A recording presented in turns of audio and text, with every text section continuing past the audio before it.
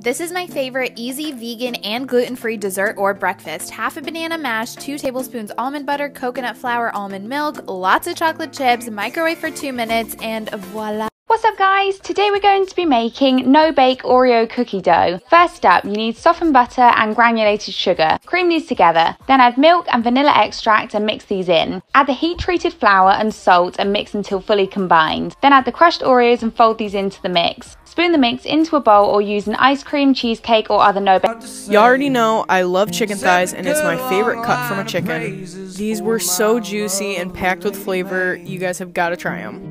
I'm using bone-in chicken thighs. If you don't like bone-in chicken thighs, you could use boneless, but then you're missing out on all that good crispy skin, so I would use bone-in. I marinated this in 3 tablespoons of coconut aminos. If you don't have coconut aminos, soy sauce is fine. A tablespoon of garlic, a tablespoon of Dijon mustard, and some salt. I marinated these for about 4 hours, but you could marinate them even longer if you have the time. I trimmed off that extra chicken skin and patted them dry. In a small separate bowl, I mixed together some Dijon, avocado oil, and a bunch of different spices. The full recipe is going to be on Instagram, so make sure you check me out over there. I brushed that on and threw these in the oven at 425 for 1 hour. And you guys already know, if you want to see more easy recipes like this, be sure to hit that follow button. If I ever had to choose my last meal, it would be this dish. This is my take on tagliatelle alla bolognese, which is the traditional meat sauce from Bologna, where I was supposed to be abroad right now. This takes a really long time to make, but it's not that much work, so it's the kind of thing that you do while you have to do laundry and get a lot of other little things done in the house. I'm also announcing the soft launch of my new website, Shek Eats, which is the same as my Instagram account. Basically, I've had 2 websites for a long time, and I wanted to combine them and make it more coherent. I've been working on this website for 3 months now. I'm super excited, and all of the recipes from my old websites will just be all in one. I worked with a web developer to make it super user-friendly, and I spent every single penny of the one sponsorship I did on this website. That being said, it just went live, so if you see like a typo or something doesn't work, please let me know. The most exciting thing is that the website is not just about me. I'm working with some of your favorite creators to have them as featured writers too. I can't wait for you guys to see this. Mashed potatoes should not have lumps. These are the best. Another episode, back to basics. 3 pounds russet potatoes, or you can use Yukon Golds. Wash them, don't be dirty.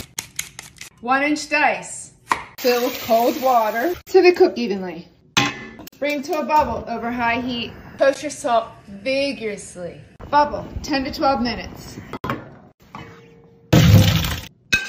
Return to the pot. The heat of the pot will evaporate the excess moisture. Don't skip this step. If you do, they'll be watery. Let it set 5 minutes. 3/4 cup unsalted butter. 1/2 cup heavy cream. Melt the butter and warm the cream medium-low heat. Use a ricer or a food mill. No lumps. Add the butter and the cream. Truffle salt, because you fancy.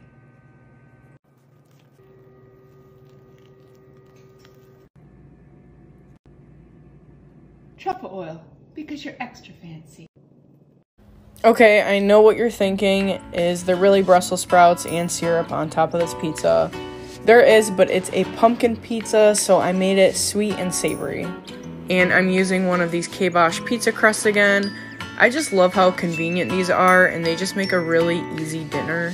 And if you're interested in any of these crusts, there is a link to their website in my bio with a discount. I'm using the sage sausage, which is what a lot of people would use for their stuffing on Thanksgiving. And then in the sausage grease, I'm going to crisp up some of these Brussels sprouts. I'm using ricotta cheese as the base, just because ricotta pairs really well with sweet stuff. And then I layered on my sausage and Brussels sprouts and threw it in the oven just to let that ricotta warm up. This was fun to make for fall and super easy. I want to know, what would you guys put on your pumpkin pizzas? Let me know in the comments. I eat this breakfast every morning. It's really nutritious, high in protein, and it tastes lovely. So first thing, 60 grams of oats, then some unsweetened almond milk, bang that in the microwave for 2 minutes. Then in a separate bowl, bang a bit of protein in, wee bit of almond milk, and give it a mix. The reason I do it in a separate bowl is it just mixes better. So once you whack your protein and oats together, chop up a banana, stick it on top, drizzle a bit of honey, and since we're being ultimately as healthy as possible, some chia seeds on top to finish it off. Alright, y'all, we making Korean fried chicken wings. This one right here, please make it. Trust me on this. Start by adding salt, pepper, garlic powder, throw that in the fridge.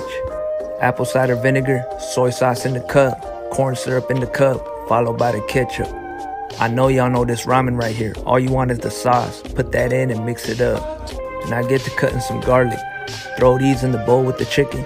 Crack 1 egg and mix it all up good. Pour that sauce in with the garlic, oil, mix it up. Then add some water and mix it up again and let that thing simmer a little bit. Fry that chicken at 350, 5 minutes. Take it out, let it chill for a bit. Then throw it back in to double fry that shit. If you got it looking like this, all you gotta do now is get that thing sauced up. Make sure all spots are covered. Plate that shit, make that thing look pretty, and you can thank me later for this one. Here's how you make the best brownies ever. There are only 8 ingredients, 100 calories, and vegan. Don't believe me? Well, try it yourself. First, melt your chocolate and mix it until it's nice and smooth. Then add your yogurt and brown sugar to the chocolate. Really, any sugar works well here. Mix the wet together and move on to the dry. I'm lazy and always just measure the dry ingredients right into the wet. But if you really want to, you can combine the dry ingredients in a separate bowl and then mix it into the wet. Pour in the milk of your choice. I used oat milk because that's all I had on hand. And of course, more chocolate chips, because let's be honest, more chocolate is always better. Pour the batter into a pan and bake. This recipe can easily be doubled to make a bigger batch or even made in a cupcake tin for individual servings. This is the easiest brownie recipe ever, and coming from a person who loves desserts filled with dairy and butter, I promise you will not miss it here. Enjoy! Alright, y'all, today we're going to be doing some cheesesteak egg rolls. These things are fire. Start off by dicing up an entire onion and half a bell pepper, whatever color you choose. Put those to sear on the pan with some oil. Finally, cut up your meat like this. Once your onions and bell peppers are done, you want to scoot that to the side and throw your beef in there. Season it with some sazon and a good amount of some Lari seasoning salt. I have to remove them, but just throw them back in there. Mix all that up together. Your concoction should look like this. Grab your egg roll and a little bit of meat and throw in there your favorite desired cheese. Roll it up and this should start looking like this. Fry that in some oil until golden brown. Should look like this. Cut that in the middle. Look at that goodness right there. And finally top it off with whatever sauce you want. Look at that, immaculate. Follow me for more recipes, guys. Have you guys ever tried enoki mushrooms? Here's a wonderful way to eat it. Wash and separate your enokis. Get thinly sliced beef like this. Place the mushrooms down and wrap it up nice and cozy. Give it some lovin'. The sauce is simple, just water, ginger, garlic, mirin, soy sauce, and sugar. Oil on a pan, drop in your wrapped enoki babies. Make sure you cook all sides of the beef, then pour on your sauce. Top it off with some sesame seeds, and there's your easy enoki beef rolls. Crunchy and savory. You ready? Let's make some stuffed salmon. Make a cross slit in your salmon. Miss Salmon, you're gonna have to excuse me while I violate you really quickly, but you should be able to slide your finger in like so. 1 can of lump crab meat in the bowl. 4 ounces of cream cheese in the bowl. 1 egg beat like you need in the bowl. 1/2 cup of mozzarella and 1 tablespoon of parsley. Grab your girl Old Bay, we need 1 tablespoon. Grab your girl garlic, we need 1 tablespoon and 2 tablespoons of mayonnaise. Carefully and gently knead your mixture together with a wooden spoon. We got your girl olive oil. Coat your salmon evenly in olive oil. Knead 1/3 cup of breadcrumbs into your mix. Season your salmon with black pepper, garlic, Italian seasoning, and Old Bay. You want to take small portions of your mixture and stuff it into the salmon. Then you want to take a mound of the mixture and form it on top of the salmon. Top the salmon with more breadcrumbs, parsley, and black pepper. Bake on 375 for 25 minutes. It's that time of the year. Let's make spatchcock roasted chicken. First, spatchcock the chicken by taking out the backbone. Save the backbone for later. Once done, flip the chicken back around and flatten out the breastbone by pressing firmly. Then pat dry. Start loosening the skin so you can add in the butter. Drizzle a little oil and start flavoring with your favorite seasonings. Spray some oil in your roasting pan and add the chicken. Don't forget to tuck in the wings. This is optional, but you can add some garlic and onions around. This will help flavor the juices that come out. Roast on 400 for about an hour and 15 minutes. Meanwhile, make stock with the backbone, the innards, and some aromatics. Drain and set aside. Start boiling potatoes. Once the chicken's done, set aside to rest. Add a little stock to the roasting pan to release the brown bits. Strain back into the stock and set aside to make a gravy. Start making your favorite mashed potato recipe. I love adding extra flavor to my mashed potatoes by adding Boursin cheese. To make easy semi-homemade gravy, add poultry gravy to your stock and cook until thickened. This is the perfect fall dinner. Enjoy! Today I'm celebrating by making a flavorful tomato ricotta bruschetta. To a baking sheet, add multicolored cherry tomatoes, thickly sliced garlic, about a tablespoon of good olive oil, a little salt, and pepper. Mix so everything's coated evenly. Then place in a 350 oven for 40 minutes. You know they're done when they're starting to burst.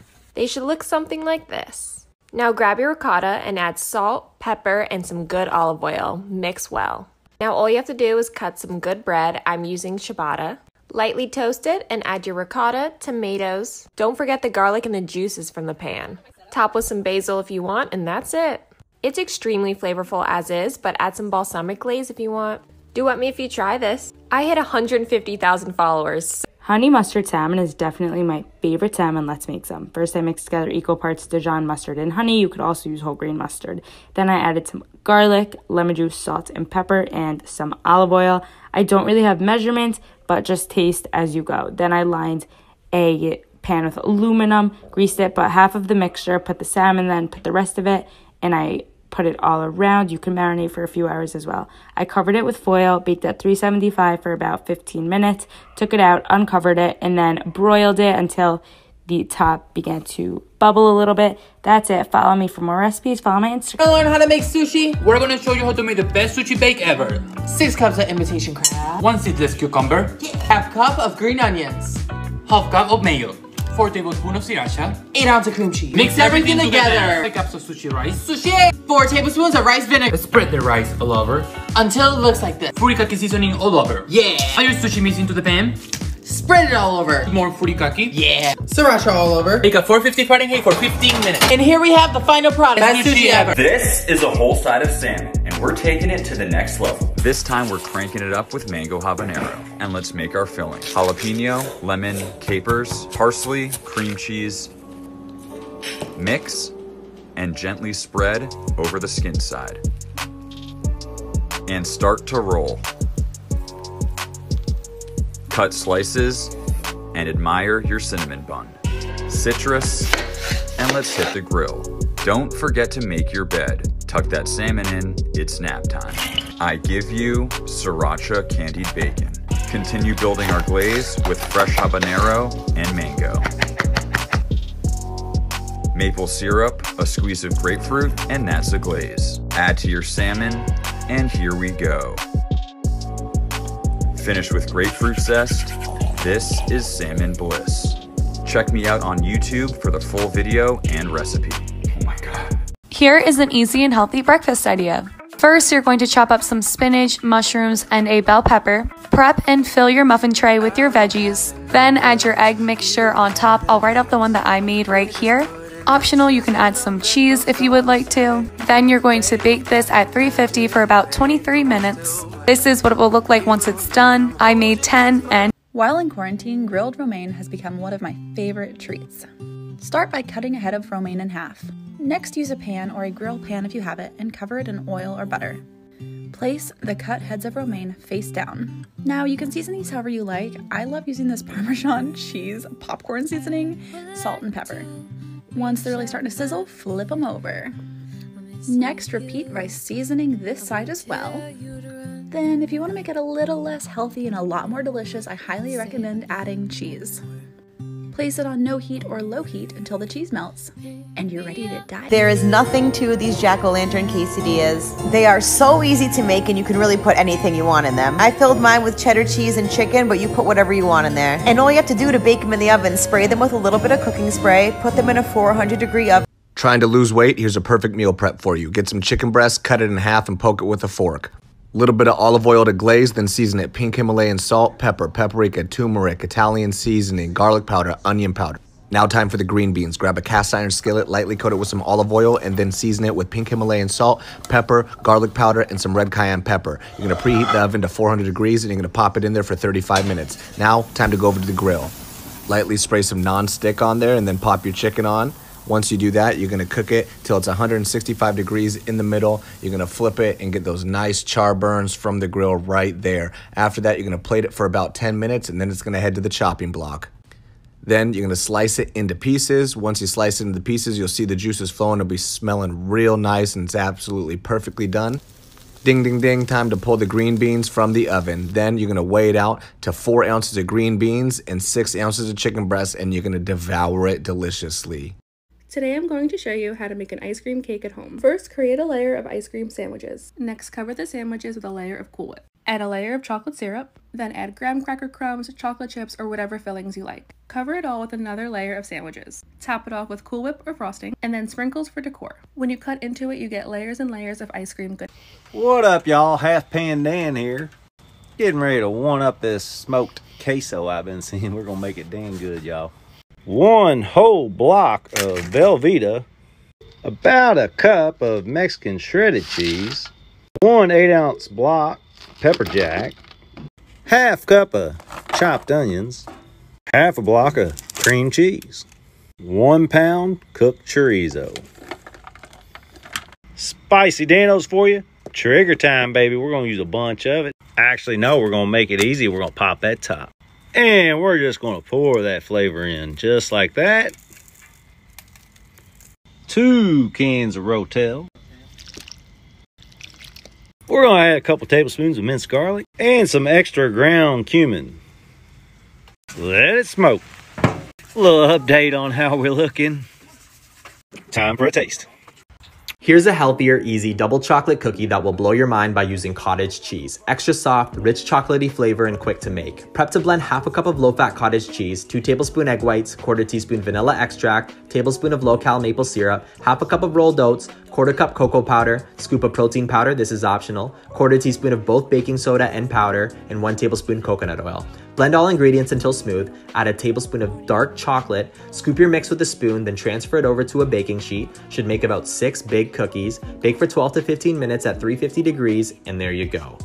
I've been trying to make the best Mongolian beef for a while now, and this one's it. For prep, you're going to start by slicing half a white onion. You get 1 tablespoon of minced garlic and ginger. You can get 1 pound of steak, and you're going to cut it on a diagonal against the grain. Against the grain is crucial, and diagonal is just for fun. Against the grains to make it more tender, but we're going to velvet it to make it even more tender. So you can go on with some cornstarch, egg, rice wine vinegar, and soy sauce. Mix it up. The sauce has been elusive, but this one's it. You go 1/4 cup of soy sauce and 2.5 tablespoons of brown sugar. Now we're going to get a velvet ready beef, and you're going to place it in hot oil. You can check that it's fry ready using a chopstick. Just place the tip in there, and the bubbles from around is ready. You're going to fry them for like 2-3 minutes, and once they're nice and brown, you're going to take them out. They're going to get rice noodles, and you're going to go ahead and just go straight into the oil, and they're going to puff up. Crucial. You're going to set aside the oil, leave a little bit in there, add the garlic, ginger, onions, cook that down a little bit, add the beef back in, and the sauce, and the sauce is going to cook down, and it's going to thicken up after a little bit of mixing it. And all you're going to do is serve it on top with the crispy noodles. King crab and shrimp scampi, anyone? Definitely one for the books. Now let's go! Salt up that pasta water. Drop your pasta, I'm doing spaghetti. Okay, pay attention, this goes quick. Olive oil. Dry your shrimp really well. Salt and pepper on those shrimp. Oh, I meant Sergeant Gilbert. Go ahead and drop your shrimp. A little more seasoning. Flip after 30 seconds. Another 30 seconds and remove your shrimp. Add some butter to the same pan. Shallots, crushed garlic, saute,